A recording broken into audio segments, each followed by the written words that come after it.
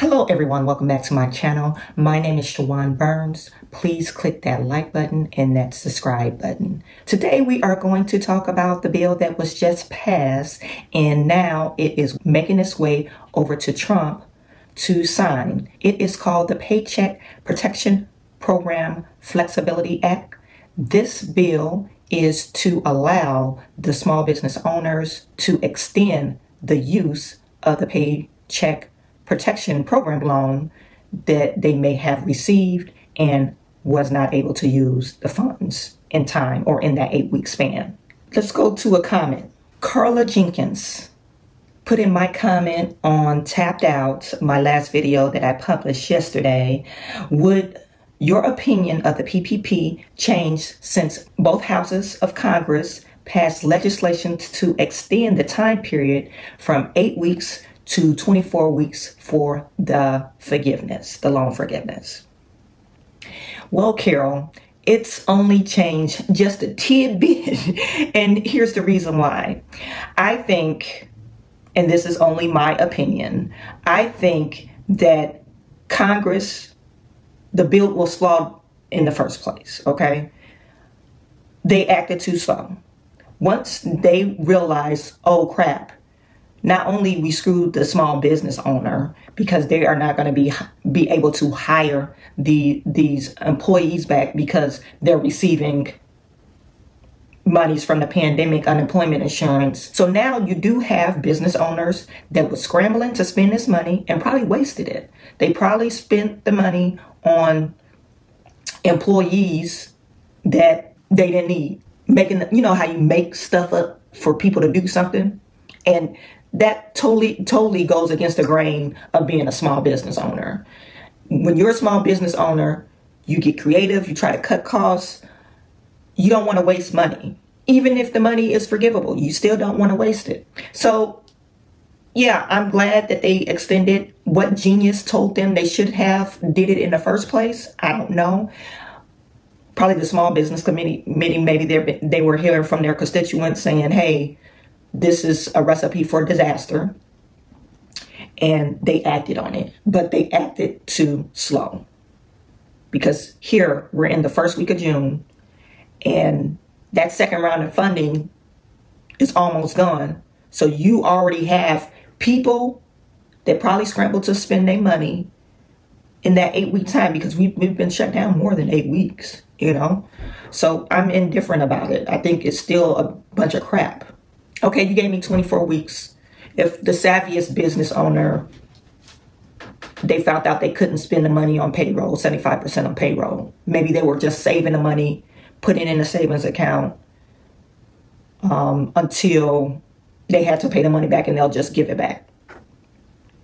Now they're allowed to do more things with it. And now that the economy is open, or we so-called open, they probably be able to spend it on payroll if they call their workers back. So in this bill, they're not only extending it for 24 weeks, you have the flexibility to use 60% for payroll expenses instead of the 75%. So now you have 40% that you could use probably on rents and utilities.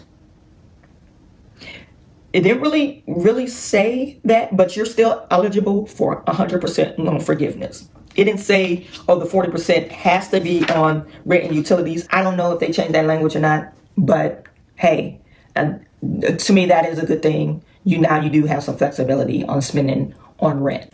And normally you probably, if you're paying rent in California, you probably need it. Okay.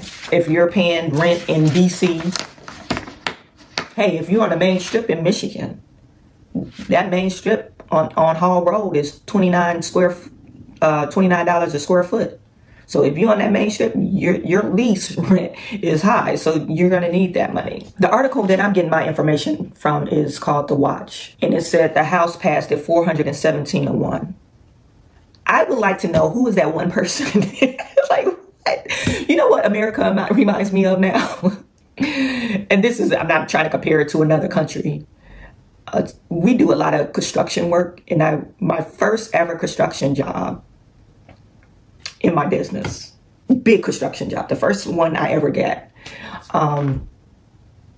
I went on a job, and the job was like a big cluster F-bomb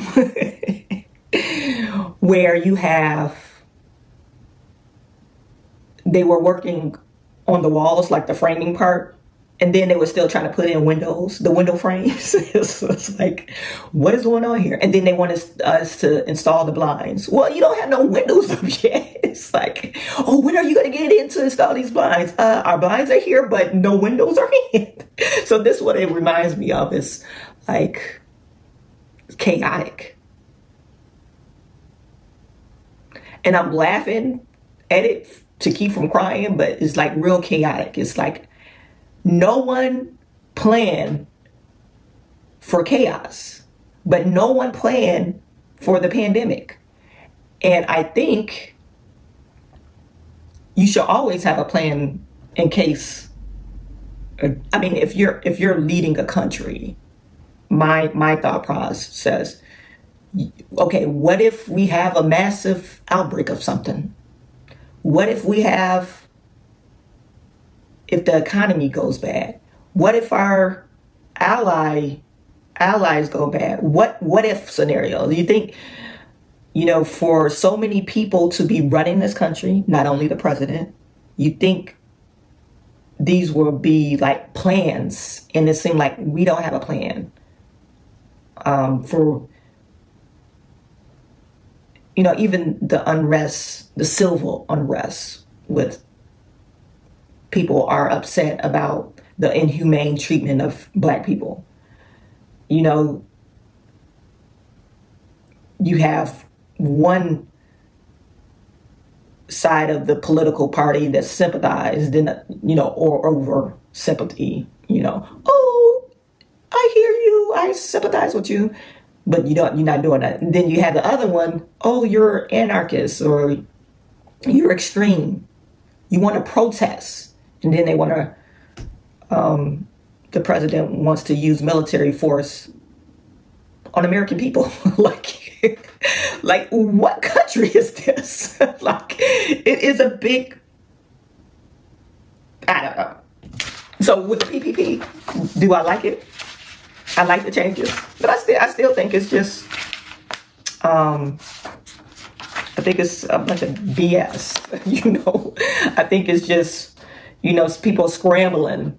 It's not a real thought out thing. I know you have to compromise when you have 100 people in the Senate, or 100 some odd people in the Senate, and then you have 400 congressional House members or whatever. So I know you have to compromise. I know all the people won't agree on everything, but when they're not agreeing, who's suffering at the expense of who? And it's, quite frankly, it's at the expense, the people who elected these people, is at the expense of us. One last thing I want to point out, and this was noted in the watch. Rubio made a comment that he support the bill. Okay? This is in quotation marks. It's better than not doing anything.